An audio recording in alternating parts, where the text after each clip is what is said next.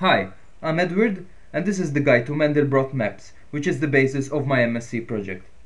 Mandelbrot Maps is a fractal explorer for the Mandelbrot set and the associated Julia curves. The Mandelbrot set, shown on the left-hand side, depicts the behavior of the points on the complex plane under the iterative function z of n plus 1 is equal to z of n squared plus c, where we set z0, that is our first z, to 0, and c to the point that we want to draw. If while doing this iterative process a point escapes to infinity, then we say that that point is not part of the Mandelbrot set. Otherwise we say that the point is bounded within the Mandelbrot set. Points outside the Mandelbrot set are colored according to the number of iterations required for the point to escape the set.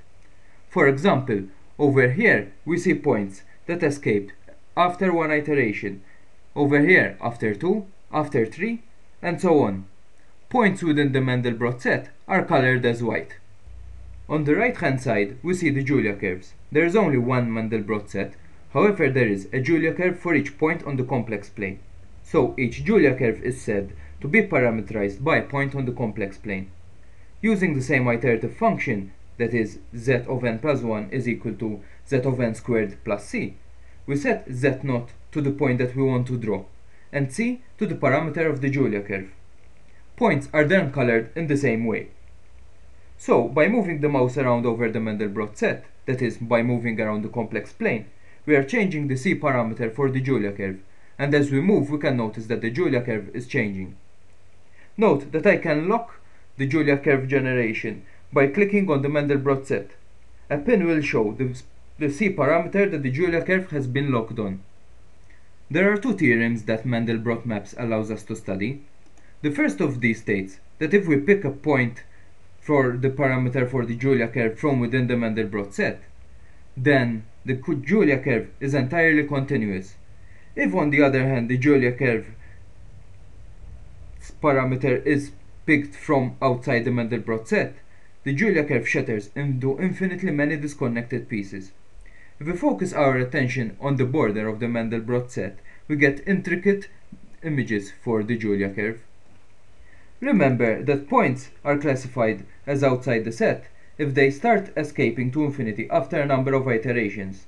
This means that a point can be misclassified as not escaped if it has not been iterated enough times.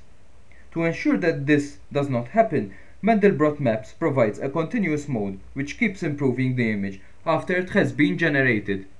Let us see an example of this. I will zoom into the Mandelbrot set by using the scroll wheel on my mouse. You can also move around simply by clicking and dragging the canvas.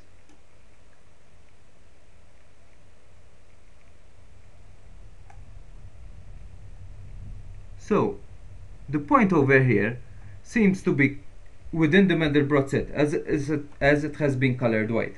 Also, its Julia curve seems to be connected. If we use continuous mode on the Julia curve, we notice that it fills out and that it is totally disconnected. In fact, if we go back and use continuous mode on the Mandelbrot set, we notice that that point is actually outside the Mandelbrot set. Instead of using the automatic continuous mode, you can also manually adjust the level of detail shown by using the detail slider.